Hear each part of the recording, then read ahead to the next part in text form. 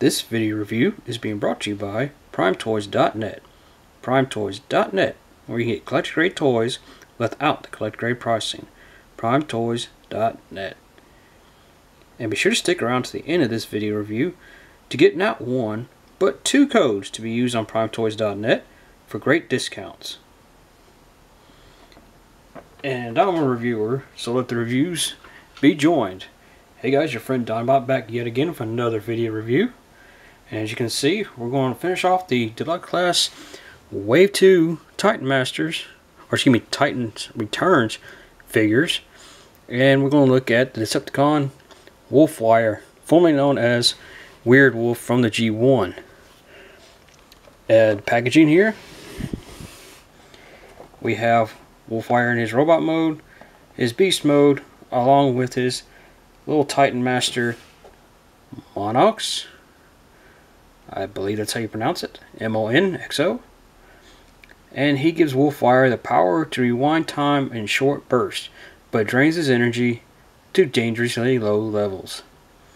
So it's definitely not the same name as the original G1 Headmaster, but it is also a kind of nice little power up for him, for Wolfwire, or Weird Wolf.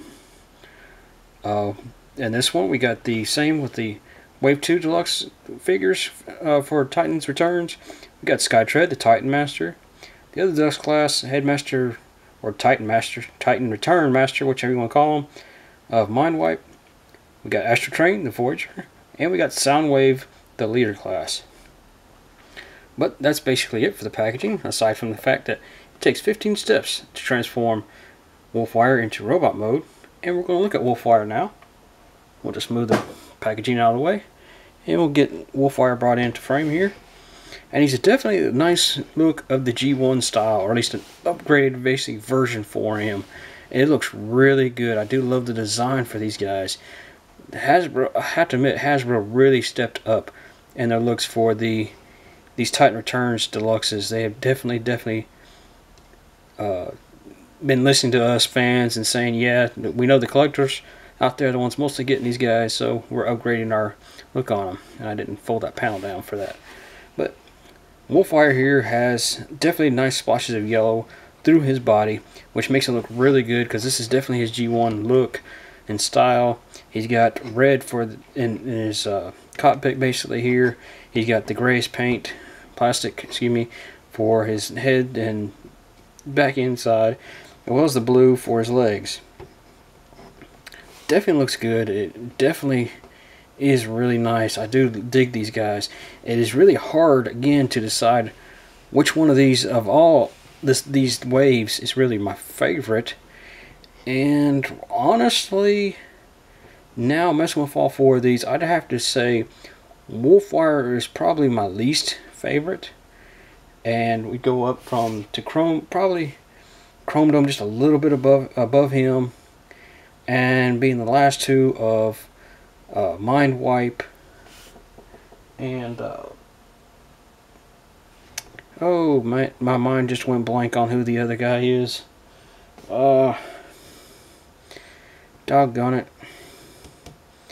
The first, the first Autobot, we had Chrome Dome, and who was the original? Oh crap! Don't you hate it when your mind freezes like that? But anyway, let's get on to the figure.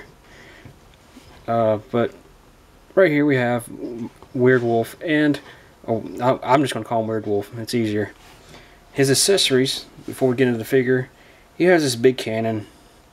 Definitely nice homage to the G1 figure, who had basically this on him. We will place that, but I want to put this aside for just a moment, because as you can see, it does have the little basically compartment here where you can take his little partner in crime, or partner Decepticon, Monox, and place him inside. Just set him basically in there, and he sits in there real nice and snug. So you can store him. You can actually use this kind of like a little drone if you want to, or he can fly it around if you pretended to do that.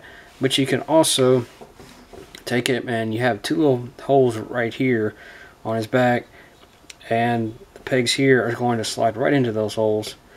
And that's basically how the cannon is supposed to go on him. And then you also have this gray plastic with a little bit of red right in there, which actually makes it look pretty good, of his tail / sword weapon, which is going to, for storage in his wolf form, it's actually going to peg right here. You can see a little peg hole right here in the back side. Not quite down in his butt, but it just slides right in. And it looks really good with that all together. It does bring it really out. Now, your little Titan Mesher Monox here, you can store him inside a Wolfwire. Do so, all you gotta do is reach right here. There's a little tab, which of course I have no nails to get this guy open. There we go. It swings open.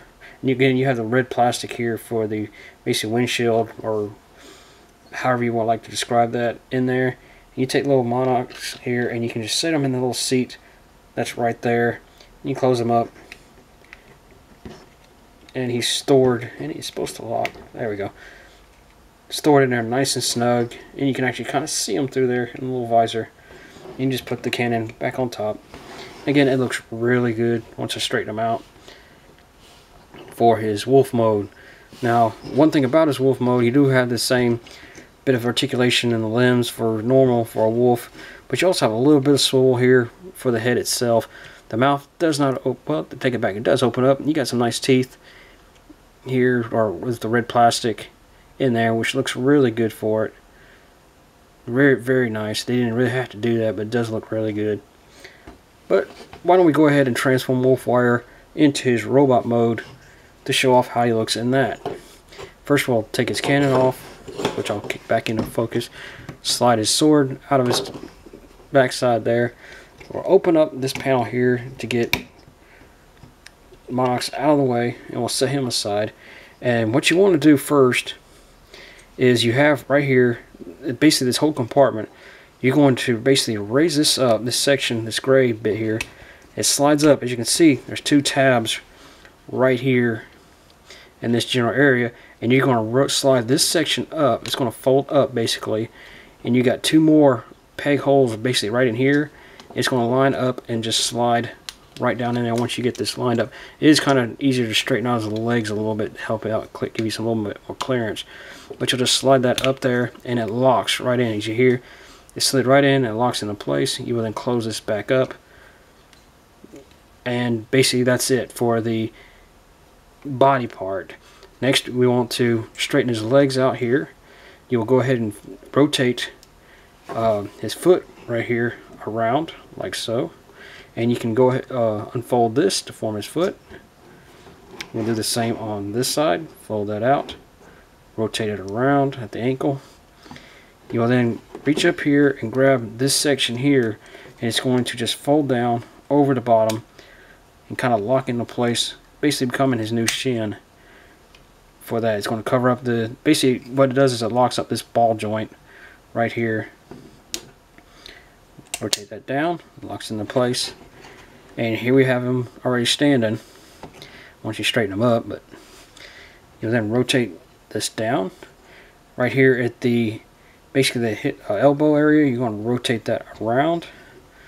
You're going to fold the paw back up into the back of the hand or the wrist, straighten that arm up, and you'll just simply open the panel up right here, which of course is going to, if I can get it out, fold out his hand. You can lock it into place, and you close the panel back up. Do the same on this side. Rotate it right here at the elbow, around, flip the base of the paw up, fold that up, or open that up, excuse me, not fold it up. You got to roll this down, fold that up. Highbrow, that was the guy I was trying to think of, now that I think of it. Highbrow. But we'll straighten his body up some more, and we still got this part to deal with, which all you do is basically reach up here, you unpeg that, because it pegs in right here to the back of the neck, basically, of it. It folds back up to his back, give him a little bit of a backpack, and basically there we have Wolfwire in his body. But before we put little Monox here on here, we're going to I'm going to show off a couple of things. he does have a hidden compartment on his chest. It's not, I don't think it's normally supposed to do this, but you reach up here, as you saw I did that, there's a panel right here that you can pull open, and you have a hidden compartment basically there. There's a tab here that, you know, it pegs into everything, and you basically have an extra little seat. It looks like if you had a little mini, really small figure, you probably can sit them in there.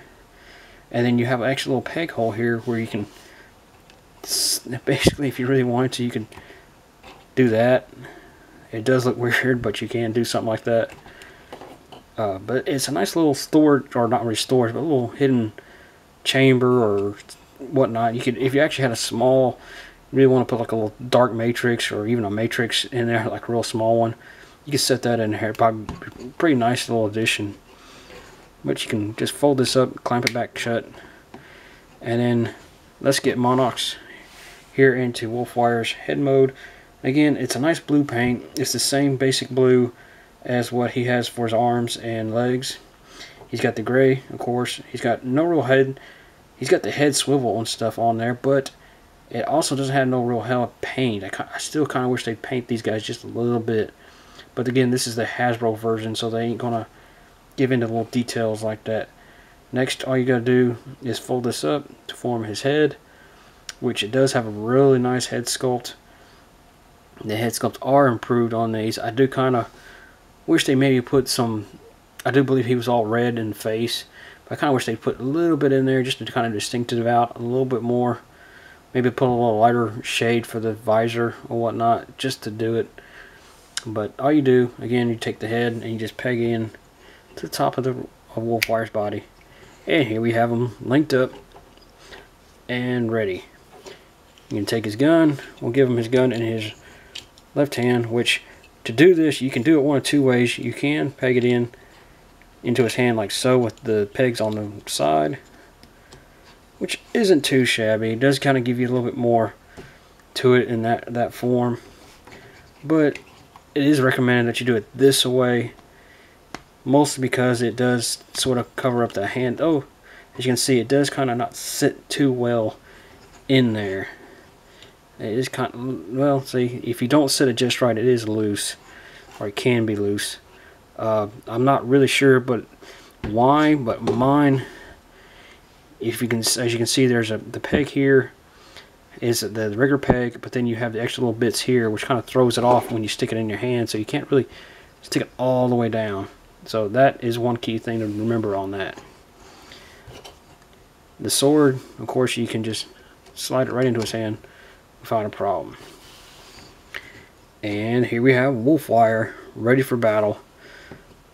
And again, as I mentioned, this guy has to be probably, you know what, I'm going to say he's my third favorite. Chrome Dome, I have to admit, is probably my least favorite.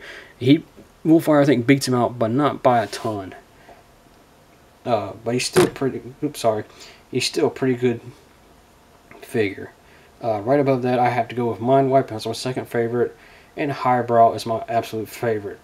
Though I think those two are really the closest in competition. I mean, I think Highbrow just barely beats out by like half a point, maybe a decibel, in percentage-wise for figure-wise. But that's it for this video review, guys. This is Weird Wolf or Wolfwire.